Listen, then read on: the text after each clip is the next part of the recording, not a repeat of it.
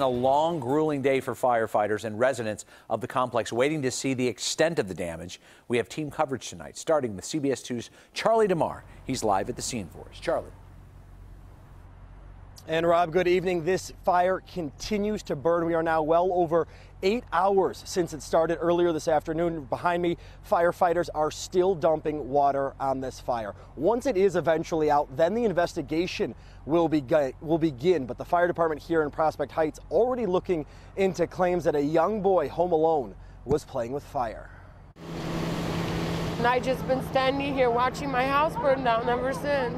Monica Alvarez, like so many others tonight, forced to watch their Prospect Heights condominiums burn before their eyes. I never thought this would happen to me and my kids. From above, you can see smoke and flames rip through the apartment complex. The fire spreading and destroying 3 out of the 4 adjoining apartment buildings, each 3 stories high. The fire had spread all the way towards my house, and then I have 2 cats, and one got out, but the other one's still in there.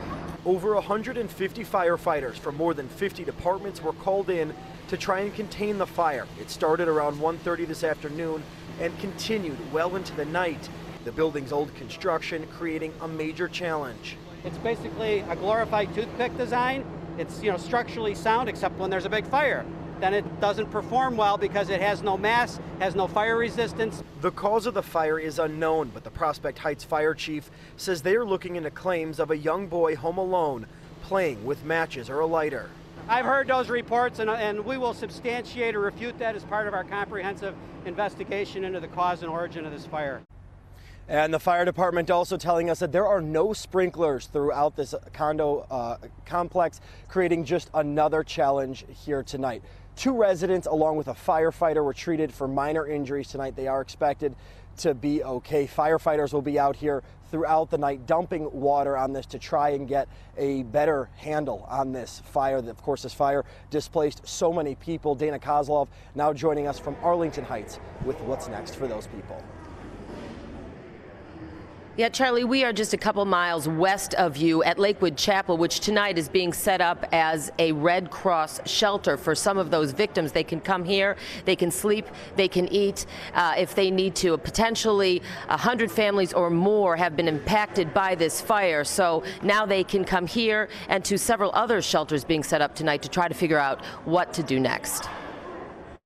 It's been hours since Margaret Fournier came home from work to find her condo building in flames. She spent those hours coming to terms with what she's lost. They don't let me go in, then as far as I know, I have only this what I have. Everything else is, I have no clue what survived inside. Hundreds of people now with nowhere to go spent the afternoon and early evening sitting and watching firefighters battle the 5-alarm blaze, many wondering. We left our cat inside, and we're not sure if she's gonna be there now. Many in disbelief, like Ashley Appleby. She and her family just moved in 3 weeks ago. We literally have lost everything possible for my 2 kids and my husband and me. Even more terrifying Was my son was actually home alone. Me and my husband were at work, and I got the call from him that he had just jumped out of the balcony into an officer's arms. Where did the fire start in relation to your apartment? It was your apartment? Yeah. They don't fully know what happened. They have not told me anything, just we know it started in my apartment.